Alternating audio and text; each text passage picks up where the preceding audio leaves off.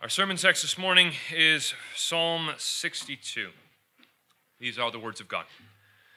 To the chief musician, to Jeduthun, a psalm of David. Truly my soul waiteth upon God. From him cometh my salvation. He only is my rock and my salvation. He is my defense.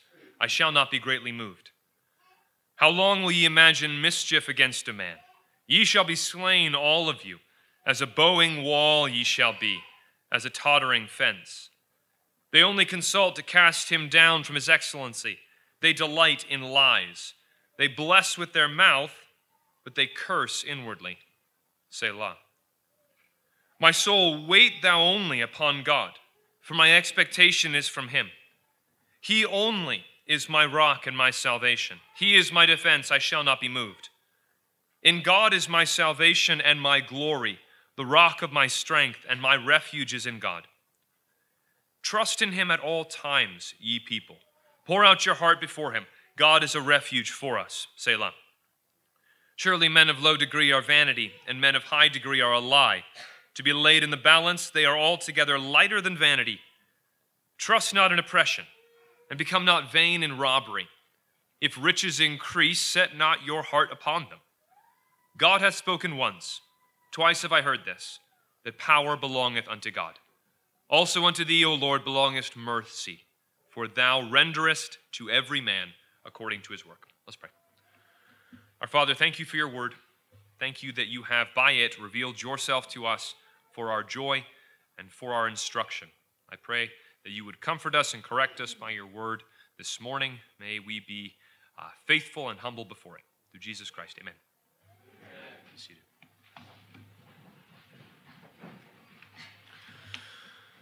One of the enduring benefits of the Psalms and the Psalter as a whole is the way that they capture the range of human emotion.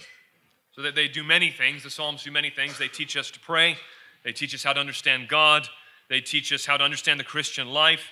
But they also serve as models for how we ought to conduct ourselves emotionally and spiritually in the fight that is the Christian life. For the Christian life is struggle. Right? Paul exhorts us to put on the armor of God that we may be faithful soldiers of Jesus Christ. And this is a metaphor that is nonetheless instructive for us. And just as in a physical war, there's many different ways, many different places that a soldier can find himself called to serve, so also in the warfare of souls, there are many different places, many different modes that a Christian can find him or herself called to serve. And it can look very different from day to day. Some days it's in the trenches for you, and you're holding fast, and you're doing the slow, steady work of advancing the kingdom one muddy yard at a time. And some days it's wild and terrifying grappling with the world, the flesh, and the devil. Some days you're a merry band of outlaws conducting raids on the enemy. And some days you're a lone commando really hoping that you're walking the right way. And some days the shell lands next to you and your world goes up in a blast of terror and pain. And in all of these, in each and every one, the question that you're confronted with is the same. It's the same question. What can I trust in? What star do I navigate by? What rock can I ground my soul onto? And what we see in Psalm 62 is three different snapshots of a Christian in three different stages of the conflict. And we see him ask and answer that question in each case. What can I trust in? How do I ground myself? And ultimately, his answer is this, again and again, in the Lord and in the Lord alone is your soul secure. So let's look at the text. The psalm is addressed to the chief musician and then to Jeduthun, a psalm of David. It's worth pointing out that those titles are in the inspired text. They're not added by Bible translators. They are translated, but they're part of the original inspired word, so therefore our instruction, even if they are hard to understand. So what do we understand from it? Well, it's the psalm of David. This is written by a man who knew struggle and pain and adversity, and who also knew in his bones what it means to trust the Lord. This is not the song of an armchair theologian contemplating with his pipe esoteric theology, nor is it a pretty boy songwriter, right, just kind of making a jazzy tune. Rather, this is the work of a slayer of giants, an outlaw, a king and a warrior, who, according to his own testimony, once grabbed a bear by the beard and killed it.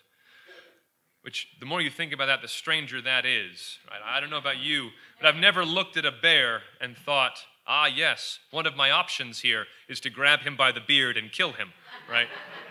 Maybe I'm the only one who has not considered that. So David knew the fight, in other words. Now, second, this is addressed to the chief musician. So this was intended to be incorporated into the musical worship of Israel. Right? This is not just, I mean, it might have been just like a birthday present for the chief musician, but I find that unlikely.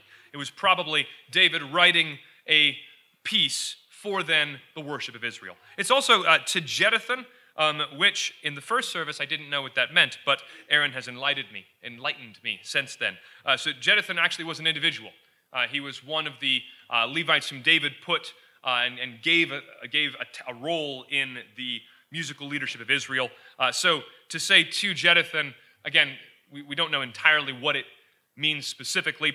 Probably it was either for him to play, or maybe play this like Jeduthun would play it, right? Or maybe it was a particular tune. We're not sure, but there is another psalm with the same title. It's Psalm 39. And if you look at the two of them, they're very similar. They both seem to be written in a similar mode for a similar audience. And so it seems like maybe this was a liturgical instruction. Hey, use this in this part of the service, right? Because it captures this element. So regardless, we can use the parallels between the two texts to inform one another.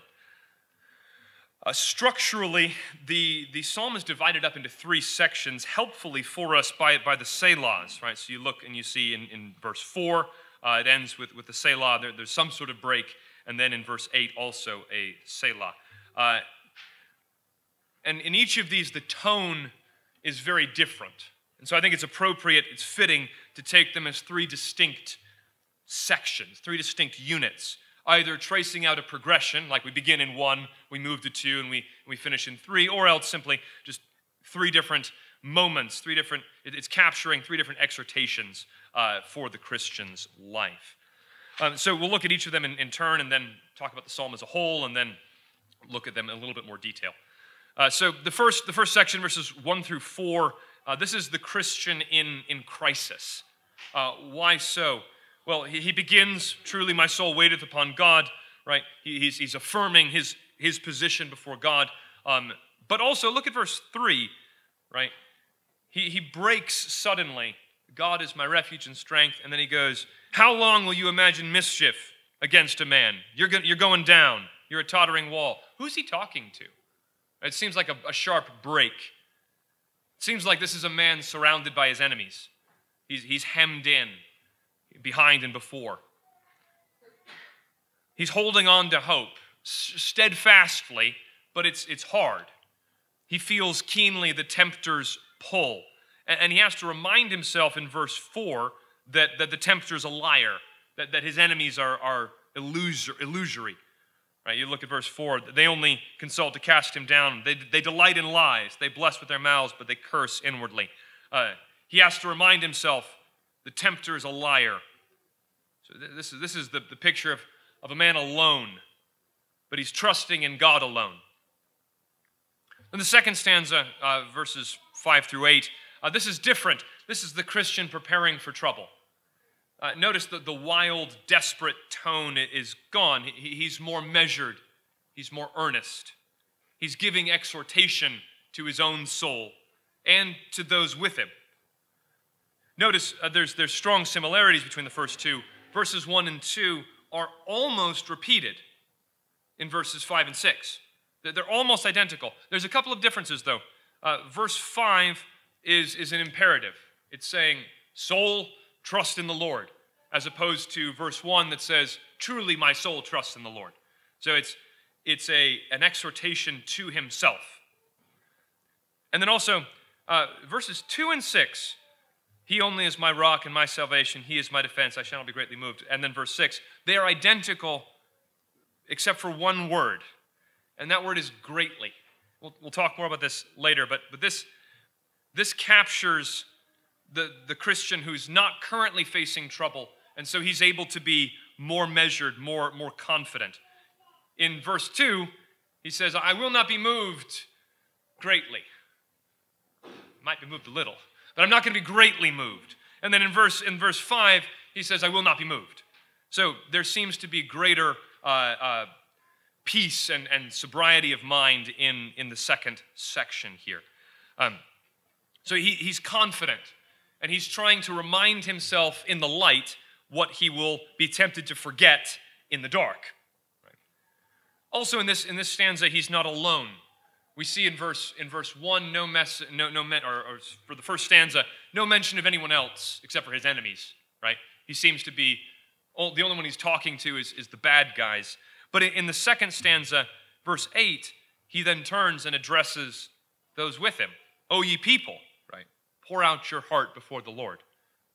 He tells them, he exhorts them to be conditioned by trust in the Lord. And then what does that trust look like? Well, to come before him with their thanksgivings and their petitions continually, right? At all times. Trust in him at all times, over and over. This is an invitation from the Word of God for us to cast our cares upon the Lord, right? So God is telling us to pour out our hearts before him. And pouring out your heart is a strong and striking metaphor, right? Take whatever's pooled up in your heart. Take the sludge of worry and fear and doubt that's pooled up in there, and scoop it out and dump it before his throne. It's really actually an astounding invitation. The Lord would require us to do that. The third stanza, the third section, verses 9 through 12, is the Christian now looking at the world around him. It doesn't have nearly the same urgency in this section as it did. He's warning and concerned about bigger but less immediate temptations, things that are further out. Here, David compares, right, to the hearer, compares the rock that is God to man who is breath, vanity literally meaning breath. And he gives sober theological counsel to Christians who are called to remain steadfast in a tumultuous world. So 3 distinct pictures, each of them corresponding to different places the Christian might find themselves, either in life or in the course of 1 week. So what we'll do now with the rest of our time this morning is to look at first some overarching aspects of the psalm, and then dive into each of these snapshots, each of these vignettes, and consider particular application for these parts of the fight. Something in the text that is difficult to see in the English, although it is there, but right on the surface in the Hebrew is the repetition of a certain word. And the word is only. You see that in verse 2 particularly. He only is my rock, right? Verse 5, my soul, wait thou only upon the Lord. 6, he only is my rock, right? But it's also in verse 1 that truly is a translation of that same word. It actually is the beginning word of half the verses. So half the verses begin with this word only, only, only. And it's actually used somewhat ambiguously, which to bring out a contrast. Verses 1 and 2 and 5 and 6 all affirm David's reliance on God only, right? The use of the word there is God only is my rest. He only is my trust, right? And then verses 4 and 9 also use the word, but they use it to highlight the vanity of the wicked. So there's a contrast, and it's potent. So when you're looking around for places to moor your soul, when you're trying to pick out what to trust in the midst of the hurly-burly of life, your options are God, the only rock, or you have man and the things of men, which are only a breath, right? Only God, or that which is only vanity. So there's a contrast there. It's challenging at times to remember that there is only one true anchor for your heart, for your soul, for your being. That everything else at the end of the day is swirling seaweed. It's difficult to remember that often because we are blessed with peace and prosperity. When things are good, we don't often feel the need for that rock beneath us. When the marriage is fairly peaceful and the kids have been docile, at least for the last couple of days, and there's been no particular snarls at work, and the weather is good and you're in moderately good health, it's easy to rest on those circumstantial things, right? To forget that need for something grounding you. When there are no rains or floods or winds, even a foundation of sand looks pretty good, right? Well, seems to work fine. When the waves are small, seaweed can seem like a pretty good anchor. What does it matter? But it's not, and you will drift. So in the good times, the discipline for you is the discipline to keep on coming back, to keep on reminding yourself of your position before God, of your need for your God. In some ways, when things are hard, it's actually easier to remember your God. So in that way, trials are a blessing. And I'm sure you've experienced this. Pain, physical, emotional, whatever, can focus your attention very effectively. When the child is persistently disrespectful, you're confronted with your need for wisdom and patience and strength and resolve much more specifically and potently. This reminds you of your Maker, right? You come to the end of your patience very quickly, right? When God takes things away, you're forced to stare in the face. Well, apparently that wasn't the source of my happiness, or else I'm very sad now, right? Well, what are my options? So that thing that I really liked is apparently not the thing that I need if I am to believe the Scriptures. You're keenly aware in those times of your need for something outside yourself. But when times are hard, you're then vulnerable to different temptations. You're keenly aware of your need for a rock, for an anchor, but in the swirling waves, it can be difficult to see anything actually clearly. And so you can end up falling prey to one of two things. One, you can end up latching onto something that feels solid but isn't. So you can in hurt and in difficulty and in the swirling waves, you can grab onto something, right? Perhaps reflexively, and then put your hope and your trust, even just your time, your attention, your solace, your comfort in that, as opposed to in your God. This is one problem that besets us. Hurting and desperate people can easily be drawn to false gods. That's been true forever. And that can look a bunch of different ways. Perhaps it's something relatively healthy, right? Diet and exercise, or a different religious setting.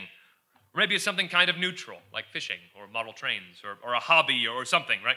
Something that you give your time, your attention, and that you gain solace from when things are hard. Or perhaps it's something downright wicked, like Buddhism or drunkenness, right? Regardless of what the particular thing is, if we are turning in pain and in sorrow, if we are turning to something that is other than the triune God, it will end in despair. And so that is a temptation. The temptation in good times is to forget your need for God, and the temptation in hard times is to latch onto something that's not God. Then there's the other problem, the other temptation we can fall into in hard times, which is despair, right? There's nothing solid. It doesn't matter. I'm just going to sort of drift, right? Maybe you're tired of looking for an anchor, so you give up. Why fight against the waves? Let them push me where they will. What does it matter? Needless to say, this is not the path to happiness either. But in each case, always and forever, the answer is the same. Trust in the Lord alone. You might say, okay, gee, thanks, wonderful, got that. How do I do that? What does that look like? Where does that touch down? How do I trust the Lord on a day-to-day basis? One way is to do what you're doing right now, to faithfully come to the Lord's Day worship. Trust is not simply something we do with our minds, something we do with our hearts. It's also an act of our bodies. So how do we trust the Lord? One of the ways we trust the Lord is by putting on our shoes on Sunday morning and getting the kids into the car seats and driving to church and walking upstairs and sitting yourselves down and standing and kneeling and raising hands and receiving from the Lord's Supper. Right? In season and out of season, do that. Come to the presence of Almighty God. Through thick and thin, through happy and sad. This is a manifest act of trust. It seems like something we just do out of habit. But when you come to the Lord's Day worship, and you come and you sit and you hear his word, and you worship him, you are saying, with voice and with body and soul, you are God and I am not. Feed me. Here I am. And then you receive from him assurance and comfort and instruction and blessing. So one of the ways that you ground your soul is by coming to church. Do so. And then second, we also come to God in his word. When you are reading the word, sure, you can do so simply out of habit, but when you are picking up the word of God and reading it, you are saying, again, potently, you are God and I am not. Feed me, teach me, right? I'm relying upon you and not upon my own wisdom. So do so. Come to his word. Do so when the battle is quiet and when it rages.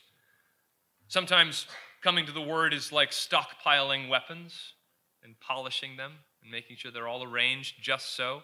You're thinking, well, I don't know when I'm going to need those, but, well, there they are. And that's wonderful.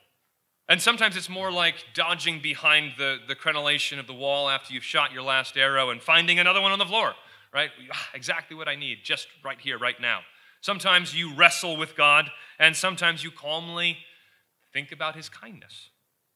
But regardless, by coming to him in his word, by submitting yourself to it, you are anchoring yourself to him, either during storm or in preparation for storm. Now let's look at the different sections in a little bit more detail. So the first is the Christian in crisis. This is when you're cornered and beset, when you're being pounded. And again, this can look a thousand different ways. It can be external persecution, right, where some sort of tyrannical power is imposing things upon you, restricting what you can do, what you can say, and then jailing you and whatnot. And this is not something we are likely to face right at this moment, but it's getting likelier by the day. So considering it as a live option is probably healthy. Perhaps it's not external persecution from some tyrannical power, but perhaps it's the pressure of weariness, right? When you feel like you're getting up tired every day and that you come to the end of your patience by about 11 a.m., right? And then you're beset all day by the weariness of the task.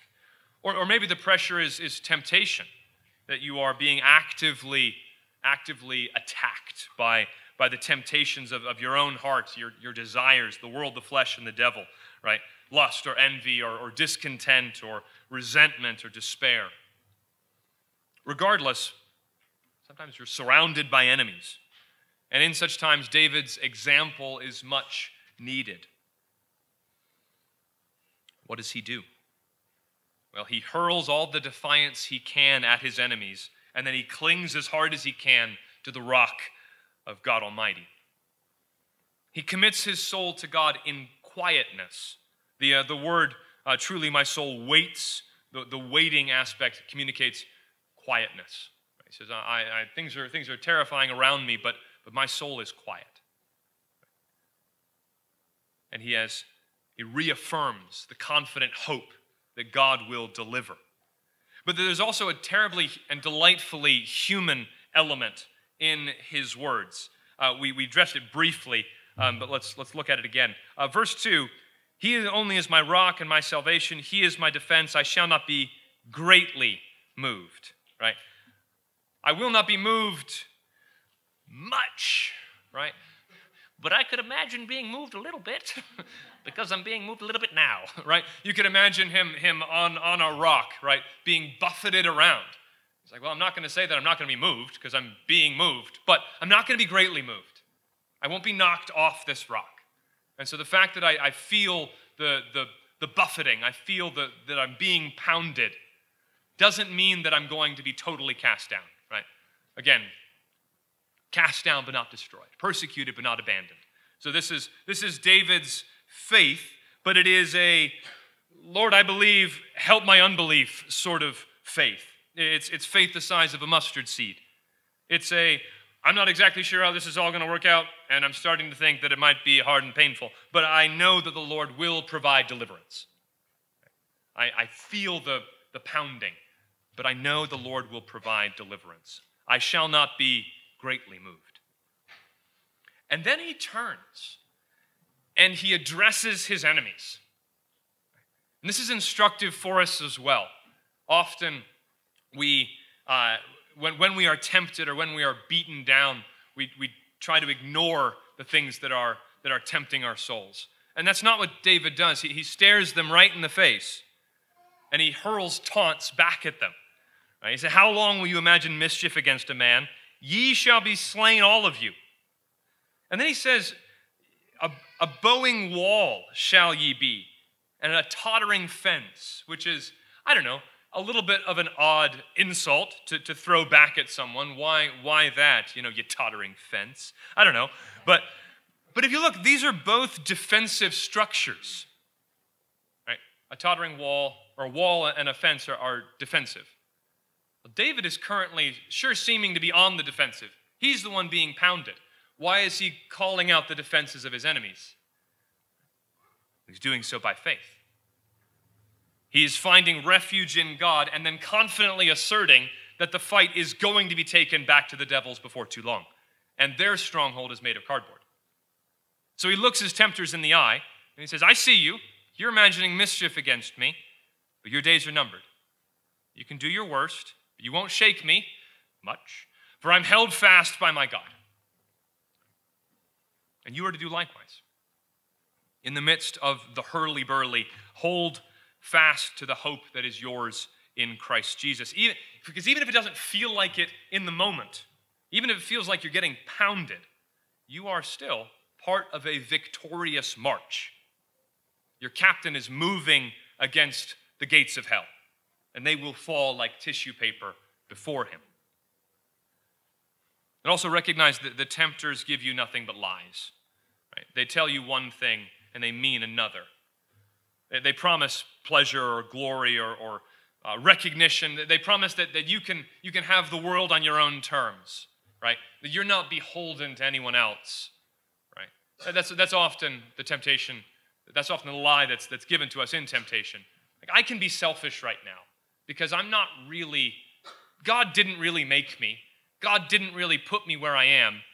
I'm actually just my own, and so I'm just going to sit here and eat the donut. Right? And I'm not going to be beholden to anyone else. I have the world on my terms. But that's a lie.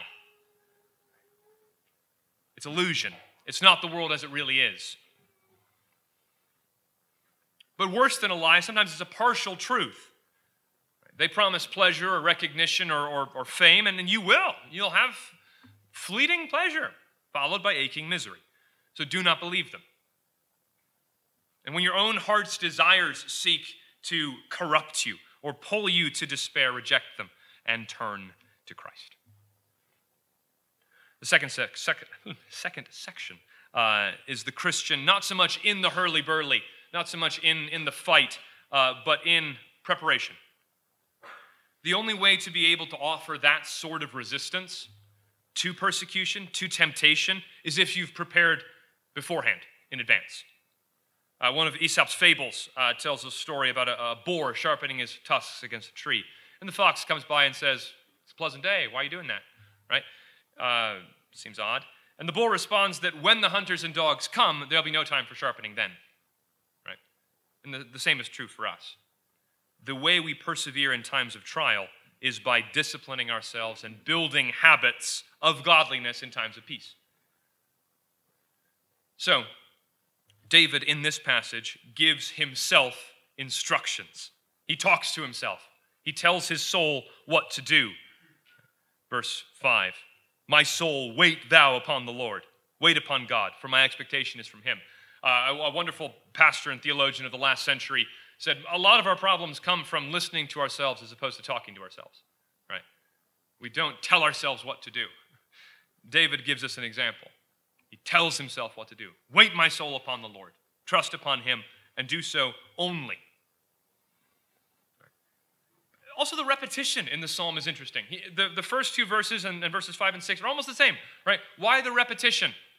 This is also for our instruction. We need to hear things again and again and again. That's the way of it.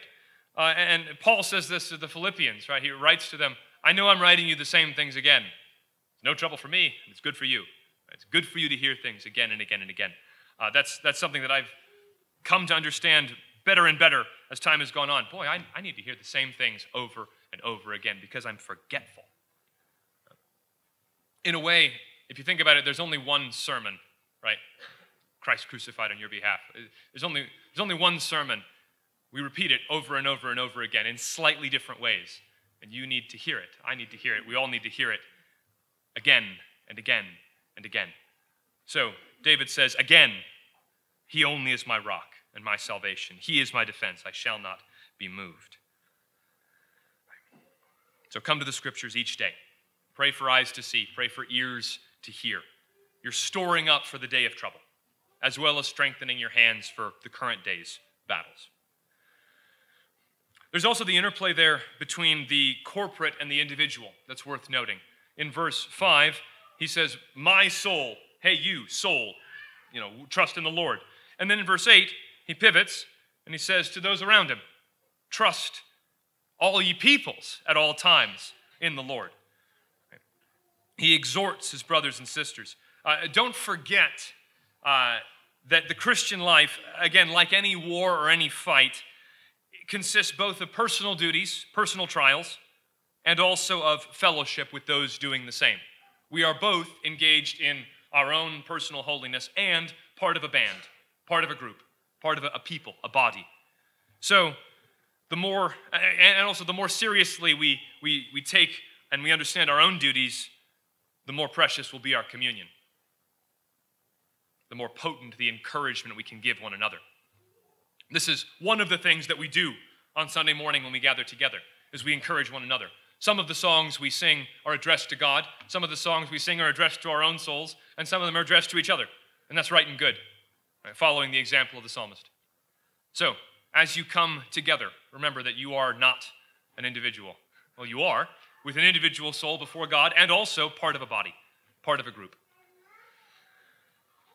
The encouragement David gives to the people, right, what does he say? He says, trust him at all times, pour out your heart before him, as we looked at earlier. Right? Take refuge in his care for us and pour out your heart, which is striking. No matter what fills your heart, take it before the throne of grace. Right? What is it? Doesn't matter. Pour it. He doesn't say, right, pour out, the reasonable and appropriate things before God. He says, pour out your hearts. So take it before the throne of grace. You use the language of Scripture to do so. You may find, as you do so, that what fills your heart is petty, or bitter, or shallow, or vain. And this is one of the ways that the Lord sanctifies us. He searches our hearts. He shows that we are immature. Sometimes in our prayers, you're praying for something, you're like, oh, that's a very petty thing to ask for, Lord. Now I realize, now that I'm saying it aloud before you, Lord, help me to grow, right? And that's right. There's sometimes when making the complaint is its own answer. Right? So pray that the Lord would reveal your selfishness and your vanity. Do so. Why? Well, the alternative is to go into battle unprepared, trusting in yourself or trusting in false gods. Christ says in the Gospels that he is gentle and lowly in heart, that he doesn't snuff out a smoldering wick or he doesn't break a bruised reed. So take comfort. God knows your frame. He remembers that you are but dust. So bring to him your fears and doubts and worries and then bear them no longer. And this is the habit that will prepare you for trials. And if you're beset by trials already, all the more reason, all the more reason to bring the things that are besetting you to God, knowing that he cares for you. The final section in the psalm represents a more removed, a more sober analysis, right? It's more like we're on the hill, we're looking out at the battle, as opposed to we're in the camp and they're coming any minute. This is looking at not so much the right now fears, but more like the what's on the horizon, what's looming. And this is helpful and instructive for two reasons. First of all, there's always looming dangers. There's always big, scary things happening on the horizon, right? Christ says, wars and rumors of wars, there's always going to be, right? There's always bad guys out there doing bad things. But also, I think this is helpful because there's a type of person who's not so much troubled by the day-to-day difficulties, but who is driven batty by what the bad guys in Washington, D.C. are doing. Right? His work and his family are fairly stable, but he spends hours poring over political news sites, fretting about what the bad guys are doing. And because this anxiety is about something further away, it's easier to mask it as prudence or practicality. But it's anxiety just the same. And so David's words are both comfort and also correction. He continues, again, in this stanza as in the others, the theme of the singular nature, the onlyness of God's power and being and authority. All men are vanity. All men are a breath, no matter who they are. All men are sons of Adam, and as such, they're like grass that withers. All men, regardless of their place or position in life, are fleeting, and their self-glorying will be stripped away. All the great ones of the earth, all the children of men, they're just dust and vanity, breath. God alone is worthy of your reverence and your worship. So obey him. We live in times when it is easy to get jumpy. It feels sometimes like we're living on a powder keg, and any little thing could be the spark that makes it all go up. And it's easy to see headlines that talk about this or that rich and powerful entity grabbing more power. And it's easy to feel the temptation to panic and head for the hills. Maybe you're already in the hills, head into higher hills, right? You're like, oh, why is Bill Gates buying up all that farmland anyways? Or what does Google do with all the information they have? Or how are the bad guys going to use the new AI innovations? And sure, there are practical considerations that are worthwhile. But we live in a time of excessive nervousness and a profound lack of courage. And consequently, the church needs to boldly say with David in Psalm 62 that power belongs to the Lord alone. There is no other rock. And right now we see the Lord shaking things up so that that which cannot be shaken will remain. So anchor yourself to the rock that is Christ and let the nations rage. In the final verse of the psalm, we find a statement of one of the profound mysteries of the Christian faith. He says in verse 12, also unto thee, O Lord, belongeth mercy, for thou renderest to every man according to his work. Okay, the Lord is merciful. Got it. The Lord gives to everyone what they deserve. Those do not seem to be the same. In fact, those seem to be contradictory. So what are they both doing here? This seems to be more warning than comfort. And you could take it that way and have that be your interpretation. You say, yes, the Lord is merciful to me, and he's going to judge you according to your works. Bad guys, right? That's plausible, absolutely. But it seems like there's deeper and more profound comfort for us here. He says, to the Lord belongs mercy, and he gives to every man according to his work. So what does it mean for us to be given to according to our work? Well, it's easy for me to think like, well, that doesn't sound like good news. Right? That sounds really bad, like I'm going to get what I deserve, which is not good. But this, I think, misses misses the deeper things. That we are the workmanship of God, created for good works. So by his great power, because all power belongs to God, he has taken us, who are not worthy in ourselves, and he has then set us in his people. He's made us part of his people, and then given us good works to do that matter. Right? And I think that's what it's getting at here. Because you are merciful, Lord, the works that I can do for your kingdom are worthy of reward. Because he began a good work, he will bring it forward to completion. And part of the completion of that good work is not just us being zapped to glory, but us laboring in meaningful ways for his kingdom. And this is comfort. It's also warning.